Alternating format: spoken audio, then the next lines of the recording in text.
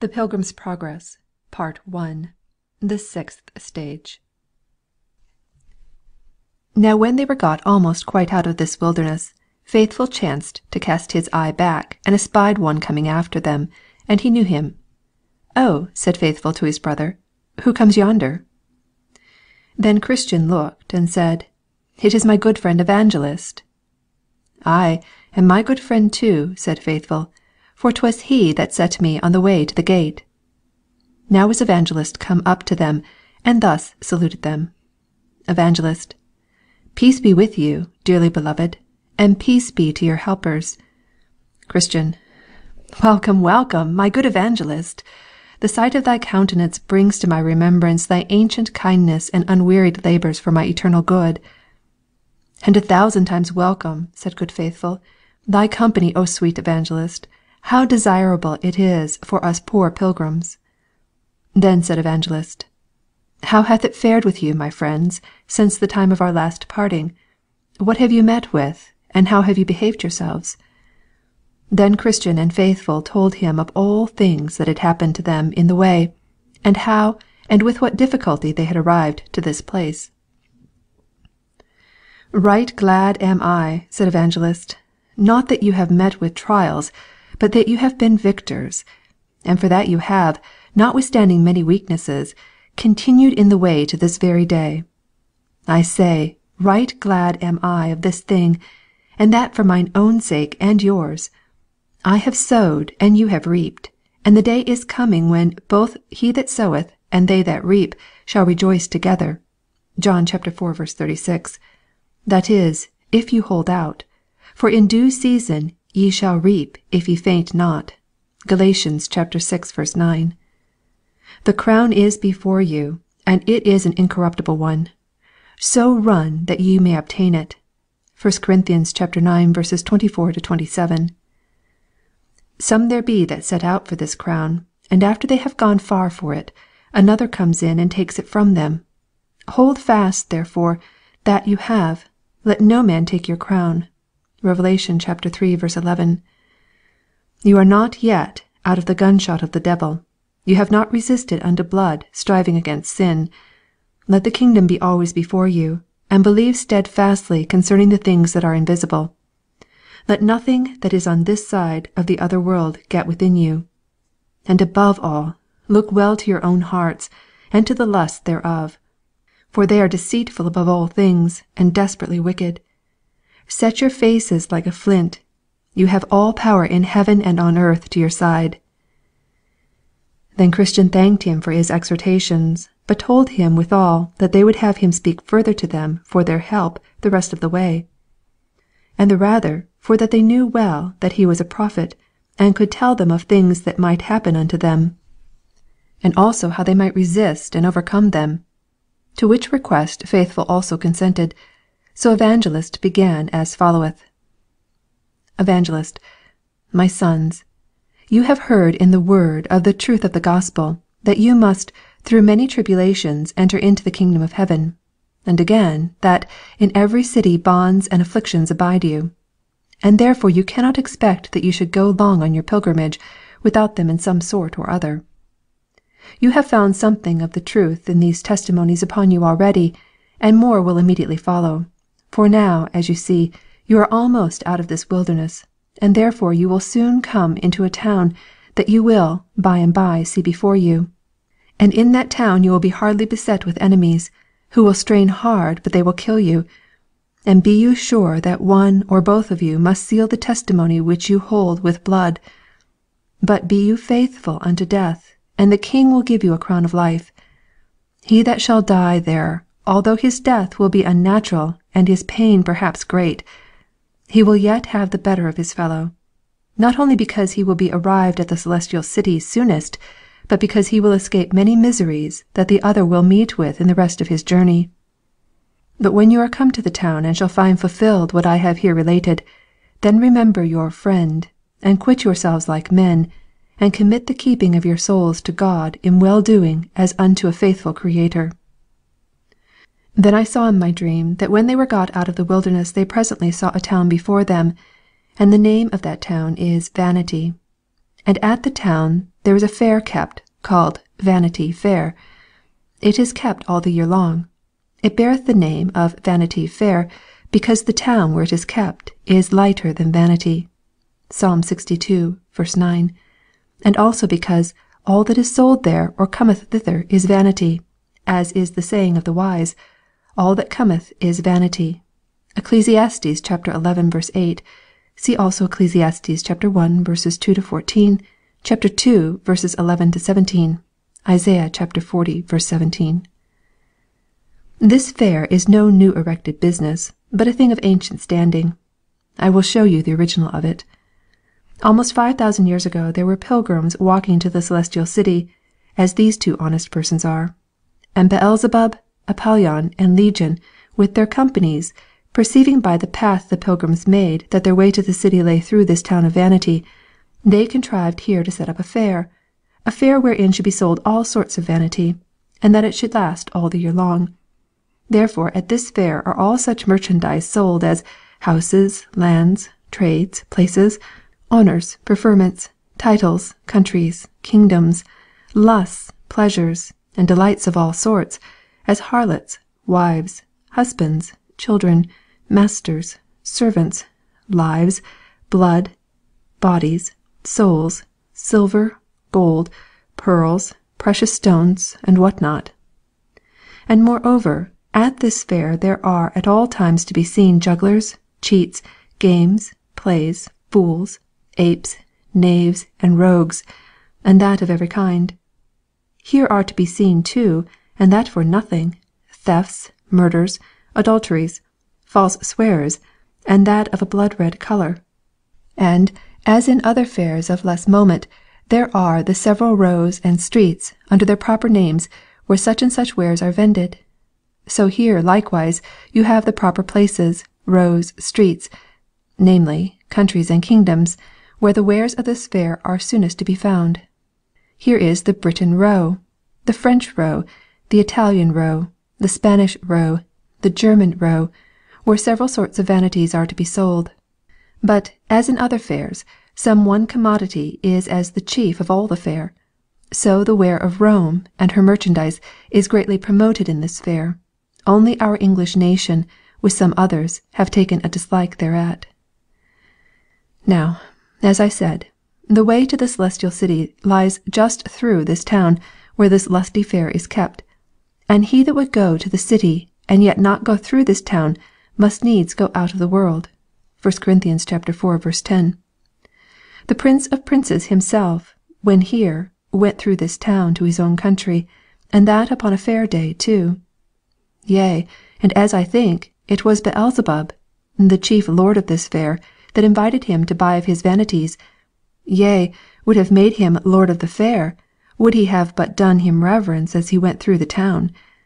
Yea, because he was such a person of honour, Beelzebub had him from street to street, and showed him all the kingdoms of the world in a little time, that he might, if possible, allure that blessed one to cheapen and buy some of his vanities.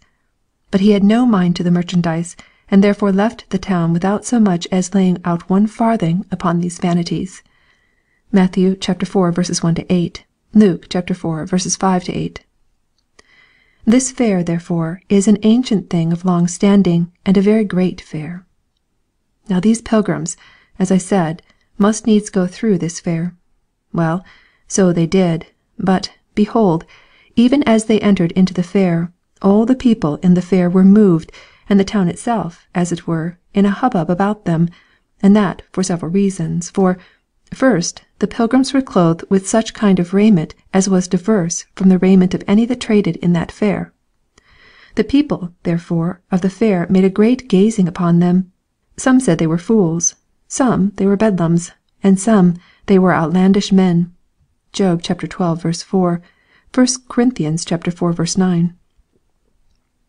Secondly, and as they wondered at their apparel, so they did likewise at their speech, for few could understand what they said. They naturally spoke the language of Canaan, but they that kept the fair were men of this world, so that from one end of the fair to the other they seemed barbarians each to the other. 1 Corinthians chapter 2, verses 7 and 8. Thirdly, but that which did not a little amuse the merchandisers was, that these pilgrims set very light by all their wares. They cared not so much as to look upon them, and if they called upon them to buy, they would put their fingers in their ears and cry, Turn away mine eyes from beholding vanity. Psalm 119, verse 37.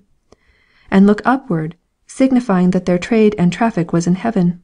Philippians chapter 3, verses 20 and 21.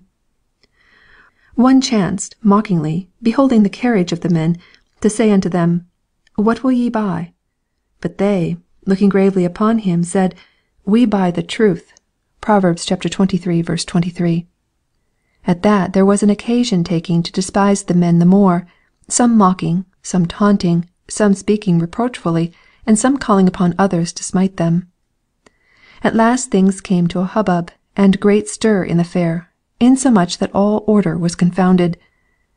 Now was word presently brought to the great one of the fair, who quickly came down and deputed some of his most trusty friends to take those men into examination, about whom the fair was almost overturned.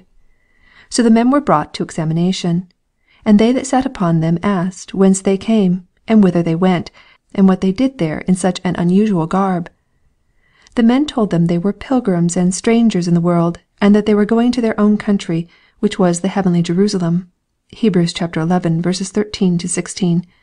And that they had given no occasion to the men of the town, nor yet to the merchandisers, thus to abuse them, and to let them in their journey, except it was for that, when one asked them what they would buy, they said they would buy the truth.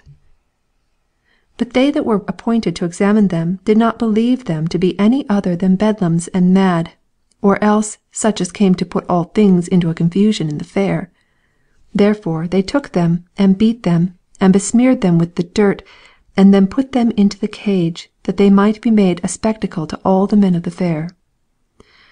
There, therefore, they lay for some time, and were made the objects of any man's sport or malice or revenge, the great one of the fair laughing still at all that befell them. But the men being patient, and not rendering railing for railing, but contrariwise blessing, and giving good words for bad, and kindness for injuries done, some men in the fair, who were more observing and less prejudiced than the rest, began to check and blame the baser sort for their continual abuses done by them to the men. They, therefore, in an angry manner let fly at them again, counting them as bad as the men in the cage, and telling them that they seemed confederates, and should be made partakers of their misfortunes. The others replied that, for aught they could see, the men were quiet and sober, and intended nobody any harm, and that there were many that traded at the fair that were more worthy to be put into the cage, yea, and pilloried too, than were the men that they had abused. Thus after divers words had passed on both sides, the men behaving themselves all the while very wisely and soberly before them, they fell to some blows among themselves, and did harm to one another. Then were these two poor men brought before their examiners again, and were charged as being guilty of the late hubbub that had been in the fair. So they beat them pitifully, and hanged irons upon them, and led them in chains up and down the fair for an example and terror to others, lest any should speak in their behalf or join themselves unto them. But Christian and Faithful behaved themselves yet more wisely, and received the ignominy and shame that was cast upon them with so much meekness and patience, that it won to their side, though but a few in comparison of the rest, several of the men in the fair. This put the other party yet into a greater rage, insomuch that they concluded the death of these two men. Wherefore they threatened that neither cage nor irons should serve their turn, but that they should die for the abuse they had done, and for deluding the men of the fair. Then were they remanded to the cage again, until further order should be taken with them. So they put them in, and made their feet fast in the stocks. Here also they called again to mind what they had heard from their faithful friend Evangelist, and were the more confirmed in their way and sufferings by what he told them would happen to them. They also now comforted each other, that whose lot it was to suffer, even he should have the best of it. Therefore each man secretly wished that he might have the preferment. But committing themselves to the all-wise disposal of him that ruleth all things, with much content they abode in the condition in which they were, until they should be otherwise disposed of. Then a convenient time being appointed, they brought them forth to their trial, in order to their condemnation. When the time was come, they were brought before their enemies and arraigned. The judge's name was Lord Hategood. Their indictment was one and the same in substance, though somewhat varying in form, the contents whereof was this: that they were enemies to, and disturbers of, the trade; that they had made commotions and divisions in the town, and had won a party to their own most dangerous opinions, in contempt of the law of their prince. Then Faithful began to answer, that he had only set himself against that which had set itself against him that is higher than the highest. And, he said, as for disturbance, I make none, being myself a man of peace. The parties that were won to us were won by beholding our truth and innocence, and they are only turned from the worse to the better. And as to the king you talk of, since he is Beelzebub, the enemy of our Lord, I defy him and all his angels. Then proclamation was made, that they that had aught to say for their lord the king against the prisoner at the bar should forthwith appear, and give their evidence. So there came in 3 witnesses, to wit, Envy, Superstition, and Pickthank. They were then asked if they knew the prisoner at the bar, and what they had to say for their lord the king against him. Then stood forth Envy, and said to this effect: My lord, I have known this man a long time, and will attest upon my oath before this honourable bench that he is. Judge Hategood: Give him his oath. So they swore him. Then he said, My lord, this man, notwithstanding his plausible name, is one of the vilest men in our country. He neither regardeth prince nor people, law nor custom, but doeth all that he can to possess all men with certain of his disloyal notions, which he in the general calls principles of faith and holiness. And in particular, I heard him once myself affirm that Christianity and the customs of our town of Vanity were diametrically opposite, and could not be reconciled. By which saying, my lord, he doth at once not only condemn all our laudable doings, but us in the doing of them. Then did the judge say to him, Hast thou any more to say? Envy: My lord, I could say much more, only I would not be tedious to the court. Yet, if need be, when the other gentlemen have given in their evidence, rather than anything should be wanting that will dispatch him, I will enlarge my testimony against him. So he was bid to stand by. Then they called Superstition, and bid him look upon the prisoner. They also asked what he could say for their lord the king against him. Then they swore him. So he began. Superstition: My lord, I have no great acquaintance with this man, nor do I desire to have further knowledge of him. However, this I know, that he is a very persistent fellow, from some discourse that I had with him the other day in this town. For then, talking with him, I heard him say that our religion was naught, and such by which a man could by no means please God, which saying of his, my lord, your lordship very well knows what necessarily thence will follow, to wit, that we still do worship in vain, are yet in our sins, and finally shall be damned. And this is what I have to say. Then was Pickthank sworn, and bid to say what he knew in behalf of their lord the king against the prisoner at the bar. Pickthank: My lord, and you gentlemen all, this fellow I have known for a long time, and have heard him speak things that ought not be spoken, for he hath railed on our noble prince Beelzebub, and hath spoken contemptibly of his honourable friends, whose names are the Lord Old Man, the Lord Carnal Delight, the Lord Luxurious, the Lord Desire of Vainglory, my old Lord Lechery, Sir Having Greedy, with all the rest of our nobility. And he has said, moreover, that if all men were of his mind, if possible, there is not one of these noblemen should have any longer a being in this town. Besides, he hath not been afraid to rail on you, my lord, who are now appointed to his judge, calling you an ungodly villain, with many other such like vilifying terms with which he hath bespattered most of the gentry of our town. When this Pickthank had told his tale, the judge directed his speech to the prisoner at the bar, saying, Thou runagate, heretic, and traitor, hast thou heard what these honest gentlemen have witnessed against thee? Faithful: May I speak a few words in my own defence? Judge Hategood: Sirrah, sirrah, thou deservest to live no longer, but to be slain immediately upon the place. Yet that all men may see our gentleness towards thee, let us hear what thou, vile runagate, hast to say. Faithful. First I say, then, in answer to what Mr. Envy has spoken, I never said aught but this, that what rule or laws or custom or people were flat against the word of God are diametrically opposite to Christianity. If I have said amiss in this, convince me of my error, and I am ready here before you to make my recantation. As to the second, to wit, Mr. Superstition, and his charge against me, I said only this, that in the worship of God there is required a divine faith, but there can be no divine faith without a divine revelation of the will of God. Therefore, whatever is thrust into worship of God that is not agreeable to divine revelation cannot be done but by a human faith, which faith will not be profitable to eternal life. Third, as to what Mr. Pickthink had said, I say, avoiding terms, as that I am said to rail, and the like, that the prince of this town, with all the rabblement, his attendants, by this gentleman named, are more fit for a being in hell than in this town and country, and so the Lord have mercy upon me. Then the judge called to the jury, who all this while stood by to hear and observe, Gentlemen of the jury, you see this man, about whom so great an uproar hath been made in this town. You have also heard what these worthy gentlemen have witnessed against him. Also, you have heard his reply and confession. It lieth now in your breast to hang him, or save his life, but yet I think meet to instruct you in our law.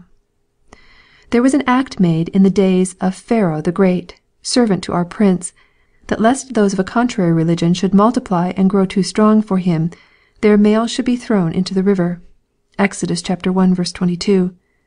There was also an act made in the days of Nebuchadnezzar the Great, another of his servants, that whoever would not fall down and worship his golden image should be thrown into a fiery furnace. Daniel chapter 3 verse 6. There was also an act made in the days of Darius, that whoso for some time called upon any god but him should be cast into the lion's den. Daniel chapter 6 verse 7. Now, the substance of these laws this rebel has broken, not only in thought, which is not to be borne, but also in word and deed, which must, therefore, needs be intolerable.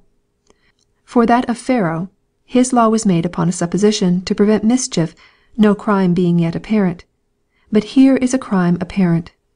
For the second and third, you see disputeth against our religion, and for the treason that he hath already confessed, he deserveth to die the death. Then went the jury out, whose names were Mr. Blindman, Mr. No-Good, Mr. Malice, Mr. Lovelust, Mr. Live-Loose, Mr. Heady, Mr. High-Mind, Mr. Enmity, Mr. Liar, Mr. Cruelty, Mr. Hate-Light, and Mr. Implacable, who every one gave his private verdict against him among themselves, and afterwards unanimously concluded to bring him in guilty before the judge. At first among themselves, Mr. Blindman, the foreman, said, I see clearly that this man is a heretic. Then said Mr. No-Good, Away with such a fellow from the earth. I, said Mr. Malice, for I hate the very looks of him. Then said Mr. Lovelust, I could never endure him. Nor I, said Mr. Live-Loose, for he would always be condemning my way. Hang him, said Mr. Heady. A sorry scrub, said Mr. High-Mind. My heart riseth against him, said Mr. Enmity. He is a rogue, said Mr. Liar. Hanging is too good for him, said Mr. Cruelty. Let us dispatch him out of the way, said Mr. Hate-Light. Then said Mr. Implacable, Might I have all the world given me, I could not be reconciled to him. Therefore let us forthwith bring him in guilty of death. And so they did. Therefore he was presently condemned to be had from the place where he was to the place from whence he came, and there to be put to the most cruel death that could be invented. They therefore brought him out to do with him according to their law, and first they scourged him, and then they buffeted him. Then they lanced his flesh with knives. After that they stoned him with stones, then pricked him with their swords, and last of all they burned him to ashes at the stake. Thus came Faithful to his end. Now I saw that there stood behind the multitude a chariot and a couple of horses waiting for Faithful, who, so soon as his adversaries had dispatched him, was taken up into it, and straightway was carried up through the clouds with the sound of a trumpet, the nearest way to the celestial gate. But as for Christian, he had some respite, and was remanded back to prison, so he remained there for a space. But he who overrules all things, having the power of their rage in his own hands, so wrought it about that Christian for that time escaped, and went his way. And as he went, he sang, saying, Well, Faithful, thou hast faithfully professed unto thy Lord, with whom thou shalt be blessed. When faithless ones, with all their vain delights, are crying out under their hellish plights, sing, Faithful, sing, and let thy name survive, for though they killed thee, thou art yet alive. End of section 12.